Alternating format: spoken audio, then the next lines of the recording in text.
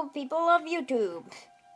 I don't know why I just said that, but hey everyone, this is Game Phones here, doing another toy review.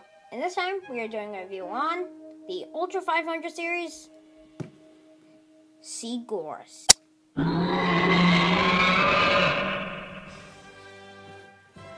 So, to start off with this guy's history, he was first seen in the show Ultraman Jack, and he was really one of the only monsters to have a two-part episode.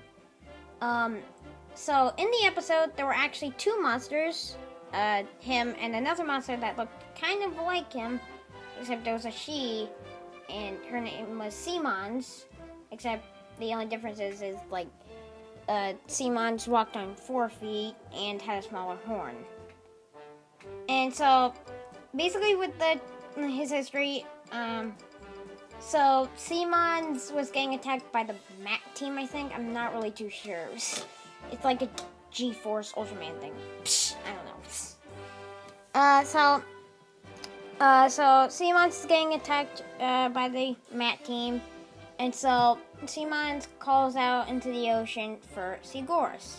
And so together they create a tidal wave, which is big enough to draw the attention of Ultraman Jack.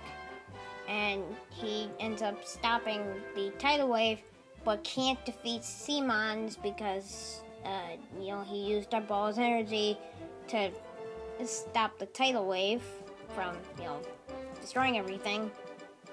And so, I believe what happens next is, like, Seamons is getting attacked again, Seagoras comes in, and together, they actually both create a tornado, which is something you don't ever see in the Ultraman Jack.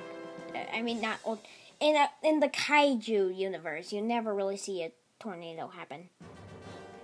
So then Ultraman Jack comes in and fights Seagoras and Seamons, and in the end, Seamons and Seagoras basically just go back into the ocean. Yeah. So that's it for his history. So let's move on to the detail of this guy. Let me fix my camera. Go. So, the detail on this guy, absolutely fantastic. I mean, for this small of a figure, it packs a punch in detail-wise. Got some scratches on the chest, really nice.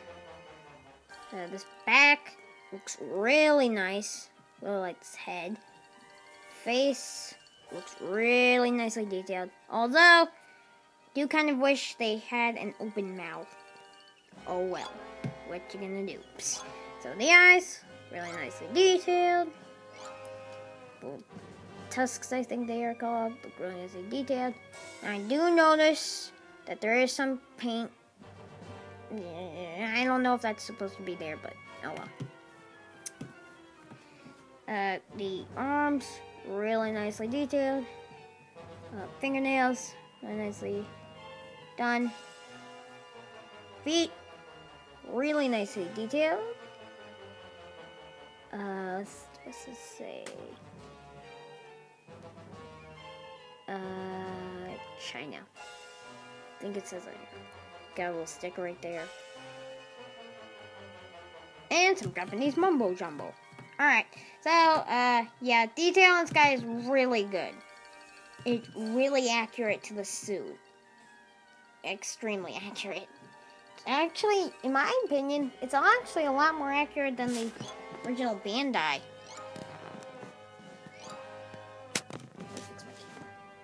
Now focus! Focus! Focus! There we go. Alright, so let's move on to articulation. Hold on. There we go. So let's move on to articulation. No articulation in the head. Arms. Rotate 360 degrees.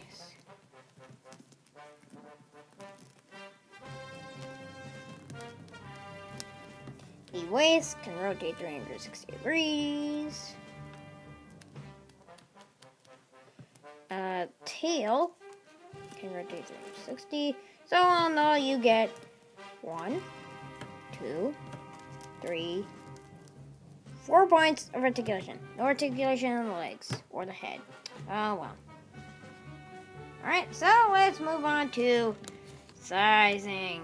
Size comparisons. Let me fix my camera. Hold your horses.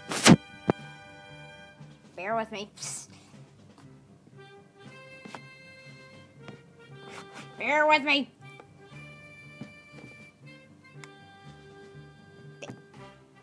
Hold on. Hold on. Alright, I fixed it. Alright, so sizing him up. Let's size him up with small figure. Let's do Final Gojira, Godzilla 2004. And as you can obviously see, Seagoras just towers over him, which would not be accurate. It's got to be like that. Yeah. Next, let's size him up with a Showa Godzilla. Mr. 75 Godzilla. Or is he the 75? He's actually the Furry Godzilla.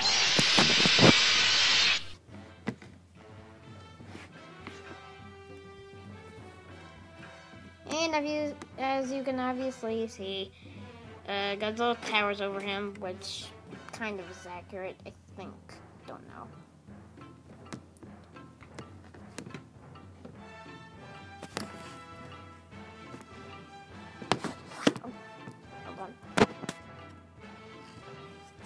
And just for fun, let's just size him up with Bandai Mudo. And I guess this works. I guess.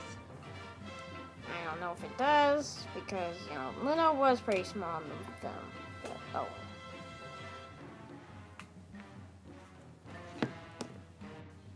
And, of course, the tag. Got a nice picture of Seagoras and Seaman. That's Seaman to the left and Seagoras to the right. Nice picture of Seagoras. Number 16. Let's see. Tishna Bar. I think that's how you pronounce it. I don't know. I believe that says Ultra 500. Some Japanese mumbo jumbo. Also, it shows you how to work if you have like the thing, but some Japanese mumbo jumbo. So, guys, in the end, I think this is a great figure, and for about maybe $5 to $8, you're really getting what what you buy. I guess that you could say.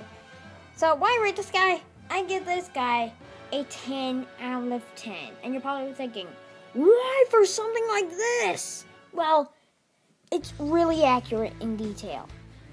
It's super accurate in detail. That's why I give it a 10 out of 10. So yeah, guys, that is it for this review. If you like this video, please hit the thumbs up button. Thank you guys for watching. This is Sandy Films. Signing out. Request a review, by the way. I'll put a playlist in the description below to show what I've already reviewed. So yeah, guys, that's it for this video. This is Sandy Films. Signing out. Goodbye.